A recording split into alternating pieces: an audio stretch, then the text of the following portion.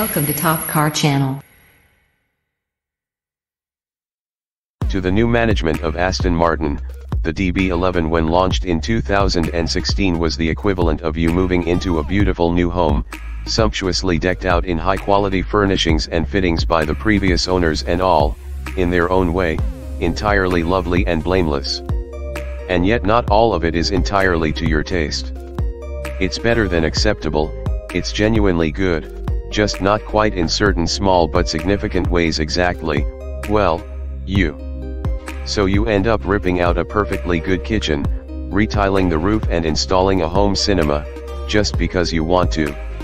This DB11 AMR is that house. The DB11 you suspect Messrs. Palmer & Co. would have delivered from the outset had they been around when the project had begun, rather than arriving when a large amount of its development was already complete. And the fact that the original DB11 V12 is no longer on sale and that the DB11 V8 was far more than simply a DB11 with Mercedes-AMG engine rather proves the point.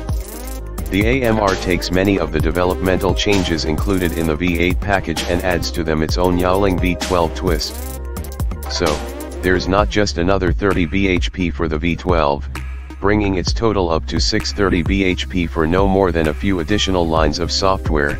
It also has the V8's revised suspension bushes for the rear axle, as well as its own damper tune, a thicker front anti-roll bar, a fruitier exhaust note in sport mode and, probably least appreciated but most important, forged alloy wheels that drop unsprung mass by 3.5 kilograms per corner and explain why the AMR is actually a fraction lighter than the V12.